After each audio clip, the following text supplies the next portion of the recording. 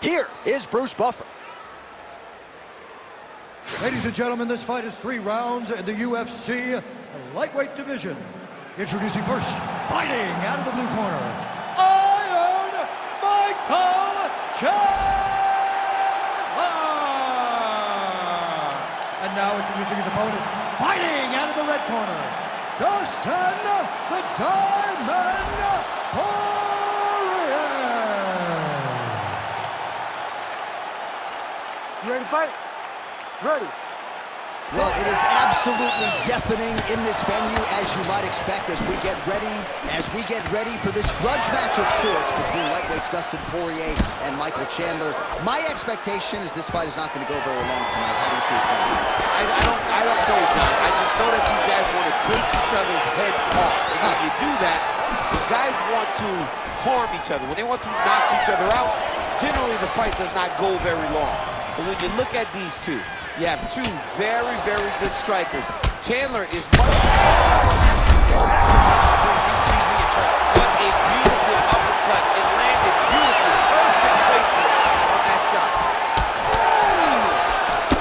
Edge of your seat action as expected thus far. What a fight. My goodness, what a fight. Lands a big right hand early. Chandler working off of that jab early. Oh, how good is this? 1 minute into the fight, and we got a full-on brawl. These guys said that they were going to point this into the octagon. How about these two going at it?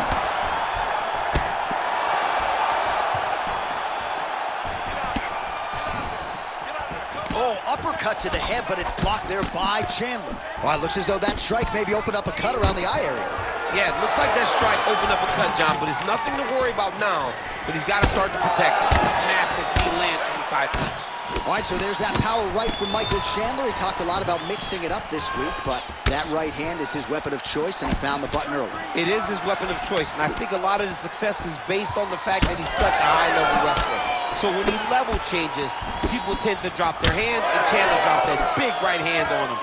I think this is one of the best athletes in the entire UFC. That's it! Oh! Woo!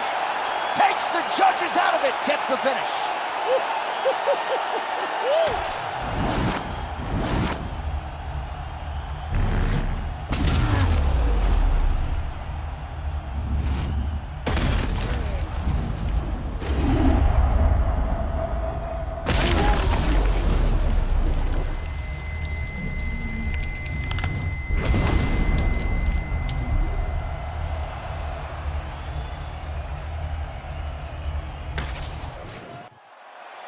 All right, here now, Bruce Buffer with the official decision. Ladies and gentlemen, referee Herb Dean has called a stop to this contest at 1 minute, 53 seconds of the very first round. Declaring the winner by knockout, Dustin the Diamond